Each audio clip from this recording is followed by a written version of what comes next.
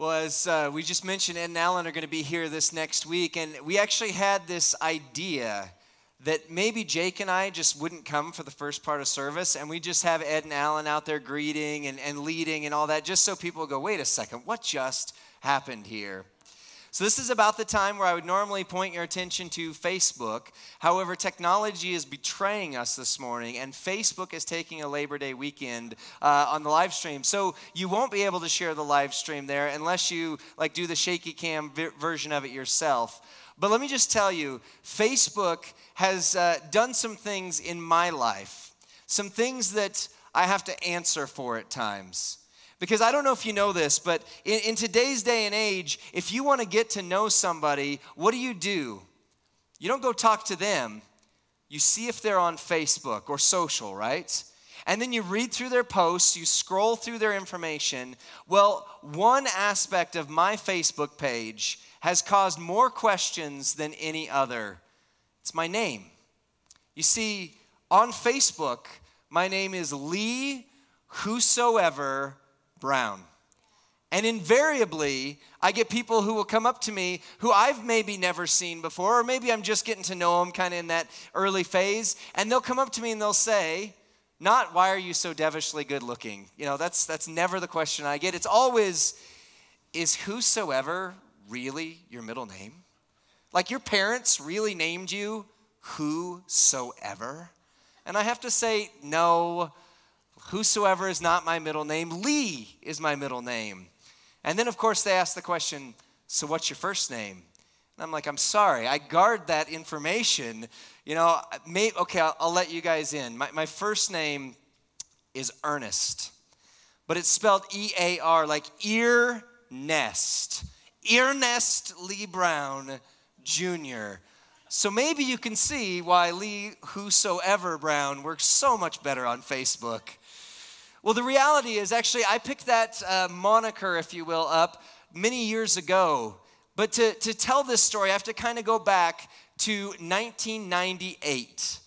My buddy and I, David, my best friend growing up, have this concert that we just can't wait to go to.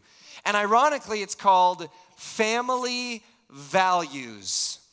But the names on the marquee are Korn and Ice Cube and Rammstein and Limp Bizkit. They were just brand new at the time. And the other one I won't even say in church, you know. Although that word is in the Bible, we'll just leave it there when we get to it and going through it, organically here. But we go to this Family Values tour because we identify with what these guys are talking about.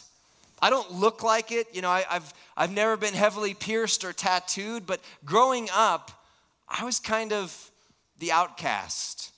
You know, I listened to heavy metal music. I dressed like goth because Wyoming got the goth trend like 10 or 20 years too late.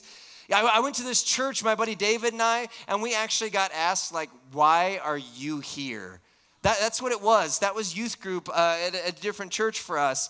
And so we identified with these guys because they spoke to those who were down and out. They spoke to the outsiders. Well, lo and behold, the band Korn, who was one of my favorite at the time, a couple years later, one of their guitarists, Brian Head Welch, has this radical encounter with Jesus. Just this radical encounter. To the point where, he went and got baptized in the Jordan River, where Jesus was baptized, just because that's where he wanted to get baptized. I mean, that's the level. He started telling people about Jesus left and right. If you get the opportunity, go onto YouTube and pull up Brian Head Welch, I Am Second, and just watch his testimony video, where he talks about how he was always the guy who was rich and famous, and he was always strung out, and he was always with different girls, and he was always doing all these things that when we talk about wanting a full life, most people would go to that. I want to be rich. I want to be famous. I want to be powerful. I want to be able to say and do whatever I want, right? That's most of us. Well, Brian lived that life and found that it was still completely empty. So he gave his life over to Jesus. But then he noticed something really crazy. He noticed that all of the punk kids, as we'd call them, who were following him, the ones who were wearing chains all over, which, by the way, if you guys could get the wallet chain back in style, my wife won't let me wear one, and I love those things. So if you just start all wearing wallet chains, I could go back to wearing a wallet chain. But anyway, so he looks at all these kids and he realizes that these are the types who most churches aren't going to accept. They just look a little bit too weird. And so he and a few other bands who were following Jesus and some BMX guys who are all over the X Games decided that they were going to start a new ministry to those that the others might be afraid to reach. And they called that ministry the Whosoevers. It's based out of John 3:16. For God so loved the world that he gave his only begotten Son, that whosoever believes will have eternal life. And so he started sharing this message with these kids who, are at hard rock and heavy metal and rap shows and telling them, look, whosoever can be you. And so these guys, as they're starting this movement, as they called it, they started changing their names on social media so that instead of having their last name, it would be Whosoever. And I loved that. But I was also too chicken to change my last name to Whosoever on Facebook, so I did my middle name, Lee Whosoever Brown. But there's a deeper point to this, because when you look at this ministry to the down and outs, when you look at Brian Welch and his ministry, he kind of looks a little bit out there. He's still got that rock star vibe, but he's telling everybody about Jesus. And sometimes when we come to our Bibles, we like to sanitize what we see there. And right now, as we enter into John chapter 1, as we continue through the story as we have been, we're coming across a man by the name of John the Baptist. John the Baptist.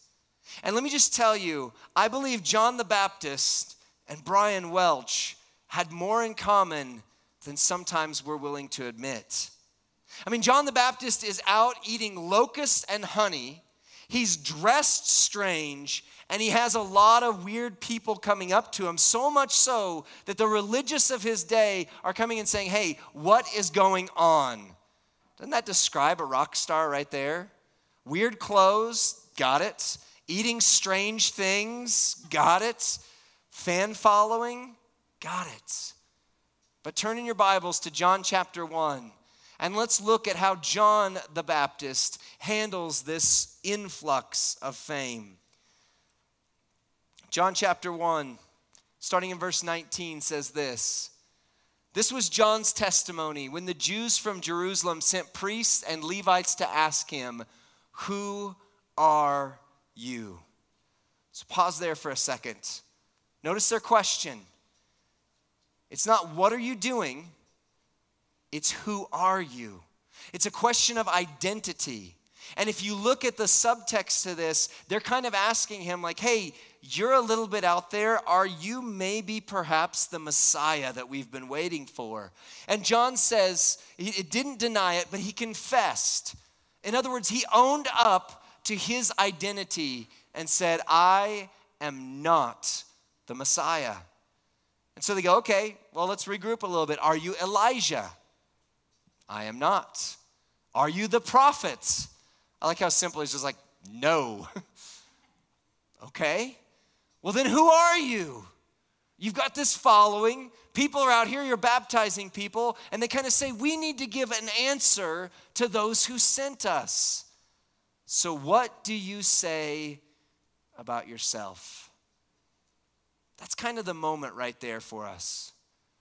When somebody comes to us in our best moments, maybe we've just won an award, or maybe we've, solved the company's problems, or maybe we've been highlighted in, the newspaper or something, and somebody comes to us and says, what do you say about yourself?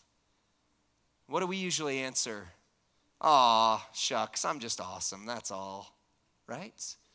But look at what John says.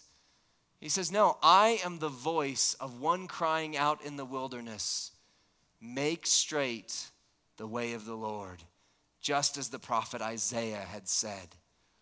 So John the Baptist, or John the Baptizer, points people not to himself, but to somewhere else. Perhaps you're aware of this idea of refraction. I don't normally talk about the sermon titles because to me it's not that big of a deal, but this Sunday's sermon is called Refract. And there's a very specific reason.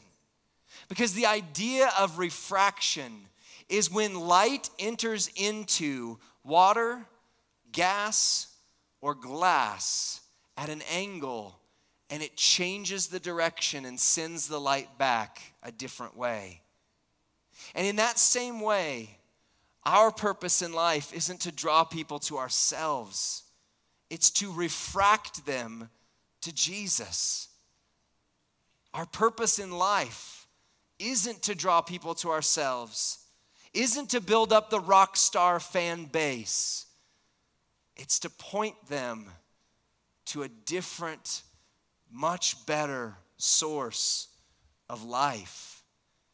That's the idea of refraction. And that's what John the Baptist does. He gets people coming to him in the same way that a rock star gets a fan base, right? He is out in the middle of the desert. There's even some commentary you can read about why is he over in Bethany? Like, why is he out of the way? But people are seeking him out. He is baptizing them, and it's causing so much of a stir that the leadership system of the day is going, all right, we can't ignore this guy any longer. We've got to figure out what's going on. In those moments like that, it could be so tempting. Somebody comes to you and says, I want to know, why are you so great? Why do you have such a following? And John points them to somewhere else. In our life groups, so sometimes as both pastor and as a life group leader, it's tempting for me when somebody comes and says, oh, I have this thing going on, to just immediately say, well, I know the answer to that. It's this right here. All you got to do is A and B and then C, and if you do them this way and that way, and then come back to me when you need some more answers, we'll get this thing figured out. But there's a reason why in your impact guides, under the life group guidelines, it clearly says that we aren't the magic answer. That we are there to point people to the true source of life. We are there to point them to the life light. Now, I don't want to rock anybody's boat this morning, maybe just a little. But let me just say this. Life works so much better when we figure out that we are not the hero in someone else's story. Life works better when we figure out that we are not the hero of someone else's story. Because everything out there right now wants to make us the hero, doesn't it? Instagram tells us if we just get enough likes, enough hearts. Oh, and by the way, to do that, you need to hide all your bad moments, and you need to just put all your best moments out there, and people will flock to you, right? Or YouTube. I've shared it before, but it's my son's highest brand loyalty in life right now, YouTube. YouTube tells you that if you can just get people to like and share and subscribe, that you will build a fan base. And let's be quite honest, you can make a lot of money that way too. This past week, there's a guy by the name of PewDiePie. PewDiePie is now the first person in history to have 100 million subscribers on YouTube. That's a pretty big following, right? And so everything in our lives is trying to tell us that we need to be the hero. But John the Baptist goes a different direction.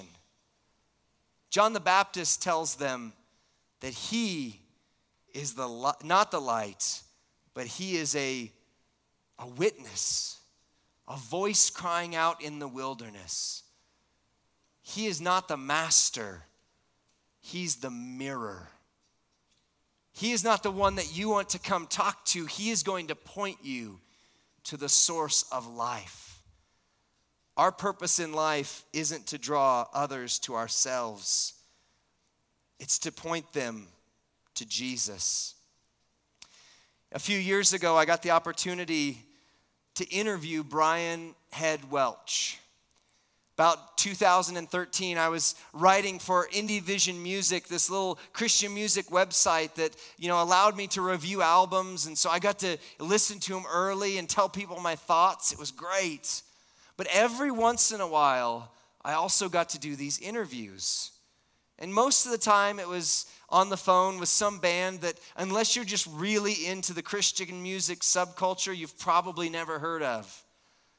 But every once in a while, they'd throw me one where it was like, hey, you're going to interview this band. And so they'd give me the personal number of the lead singer of Skillet. I still have it in my phone. I've never used it other than that one time, but I have it. Or they'd connect me with the lead singer of Stryper. Maybe some of you remember Stryper from the 1980s. But this one time, I got to talk to Brian Head Welch. Now, unfortunately, he called from a restricted number.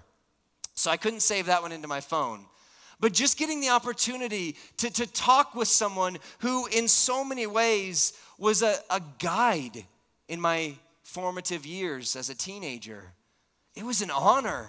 It was exciting.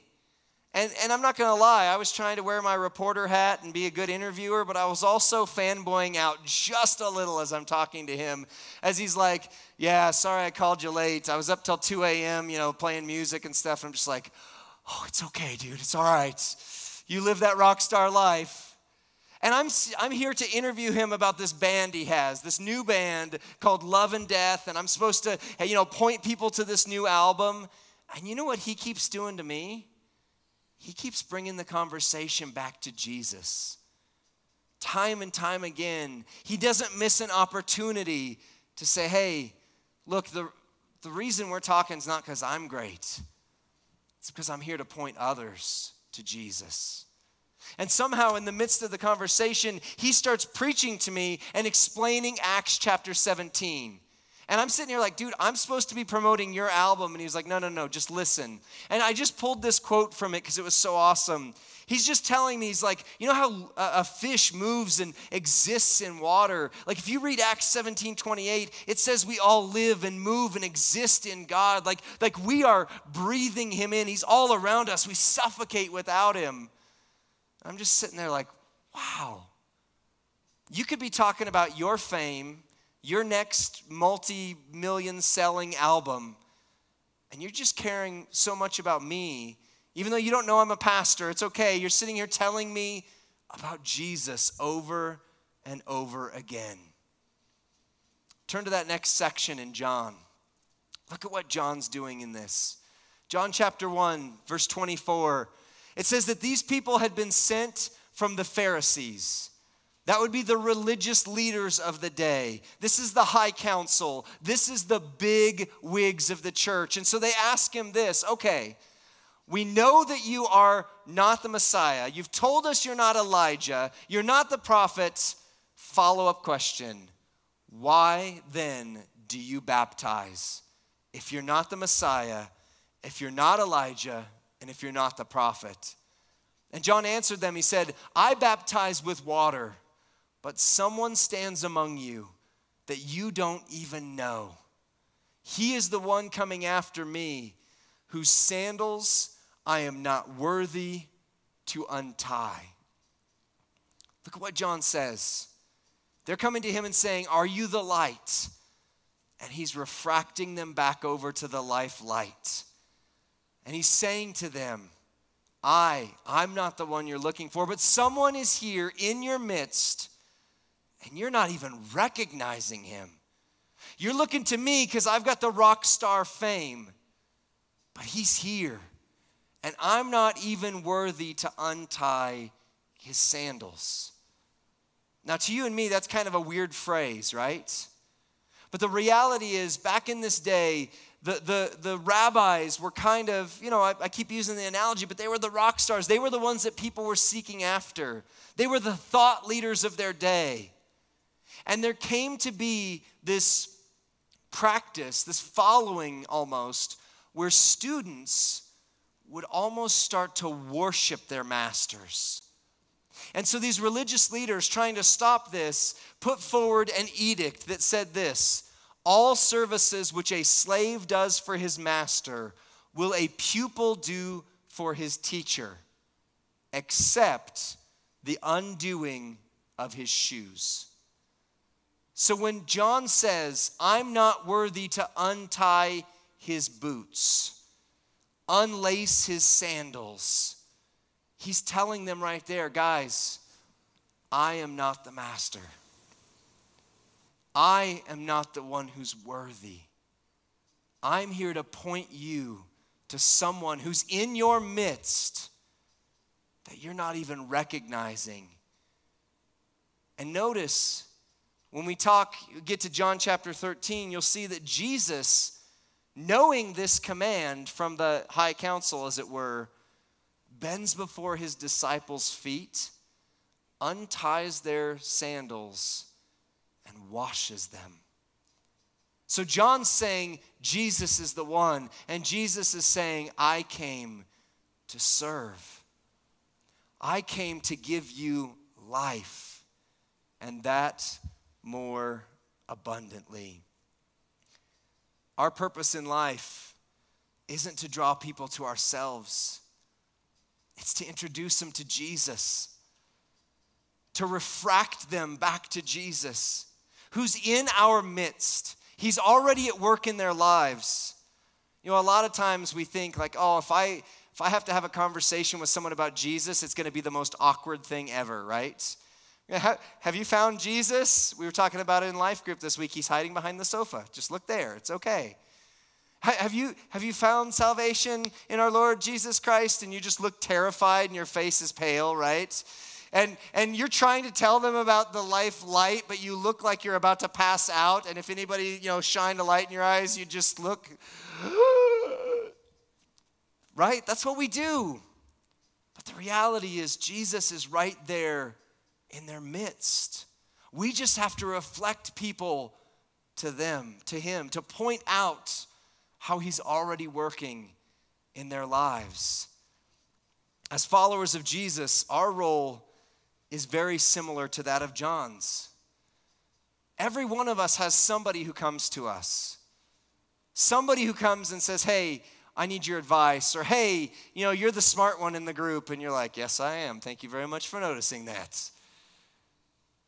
We are not the life light, but we point the light towards them and point them towards that light. Now, I want to ask the question that maybe some of you have been thinking: why is the baptismal tub out today? Who are we baptizing? And the answer was shame. As far as I know today, no one. No one. In fact, it's been far too long since we've baptized someone in this place, in this tub. We baptized Donald many months ago. But you know what? I think it's time we start having those conversations again. And I want to put this out there as a reminder of how simply God can work in our lives. My buddy David, the same guy who drove with me to Denver. Actually, my mom drove us to the Family Values Tour. And then after the concert, she had been sitting out in her Toyota Tundra pickup truck. And she just said the very mom thing.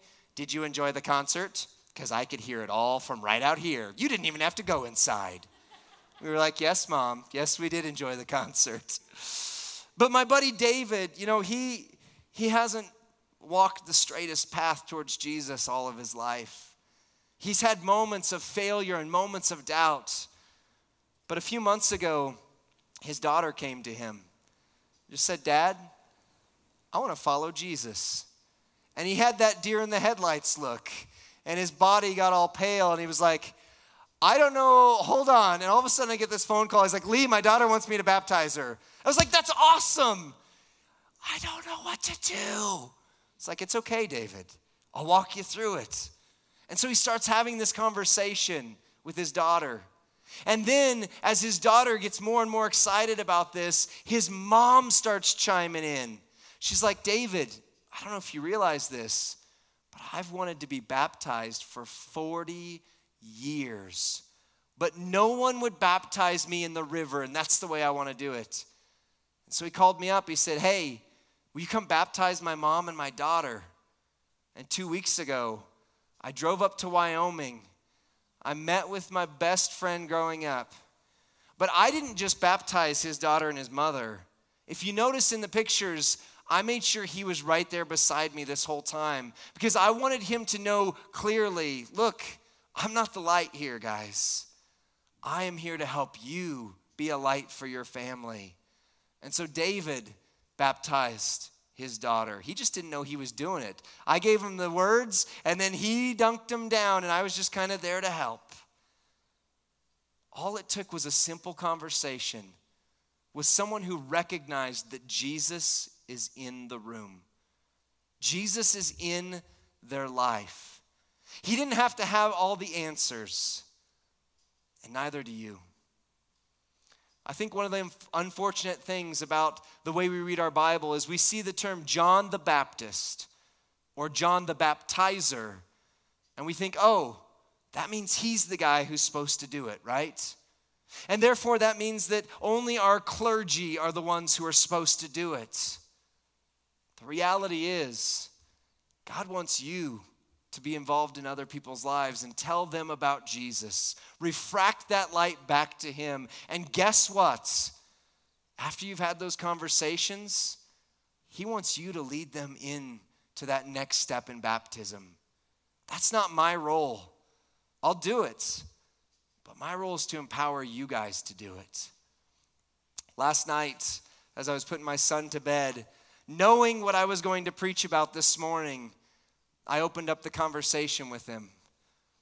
And let me tell you, I don't know why. I could talk to any of your kids about baptism, but it comes to my son, and I'm like, dude, so what's this Jesus thing like, huh? How's it going? You like Jesus? Can we dunk you in water? Would that be great?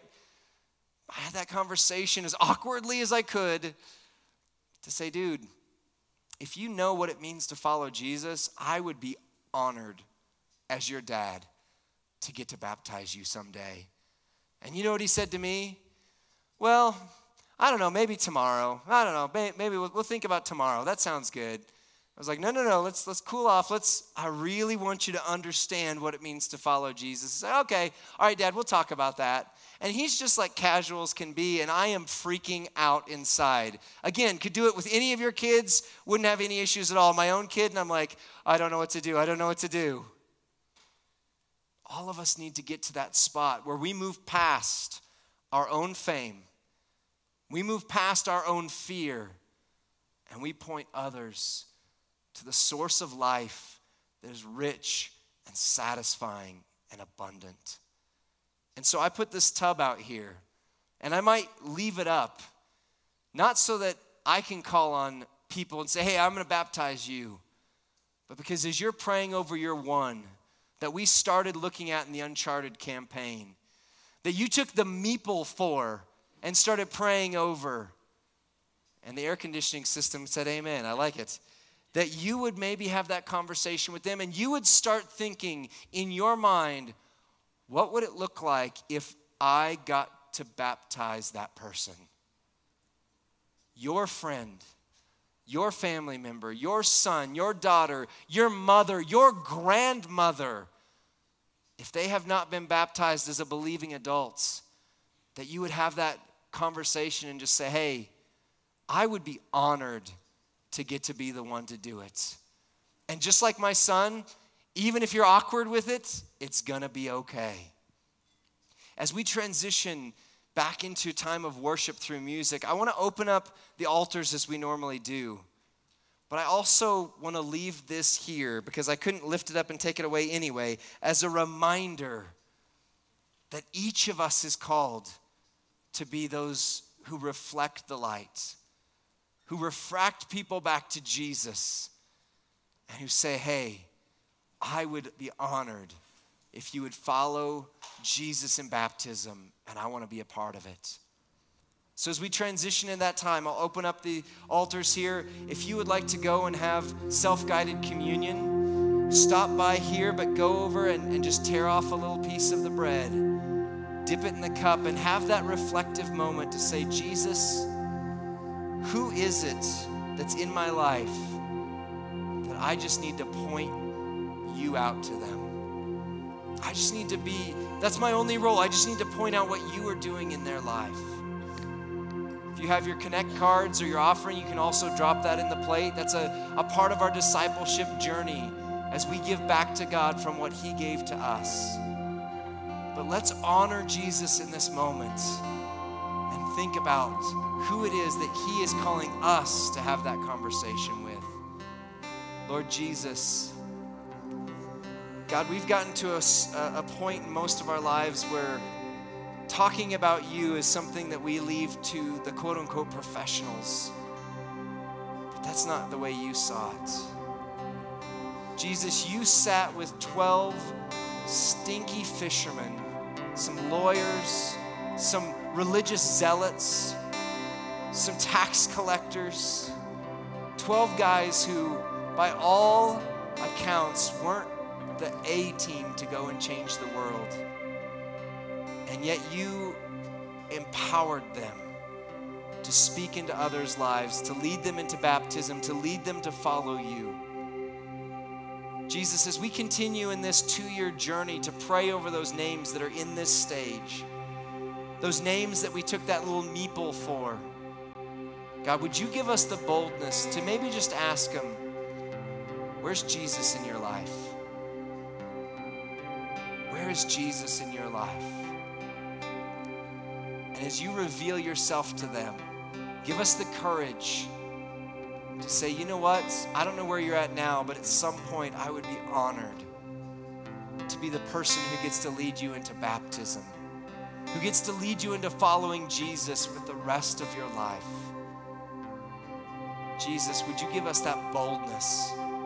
And even if we don't have the boldness, would you give us a passion for you that supersedes our fears, so that even as shakily as we're able, we can take that next step. Jesus, we open up this time. You're already here.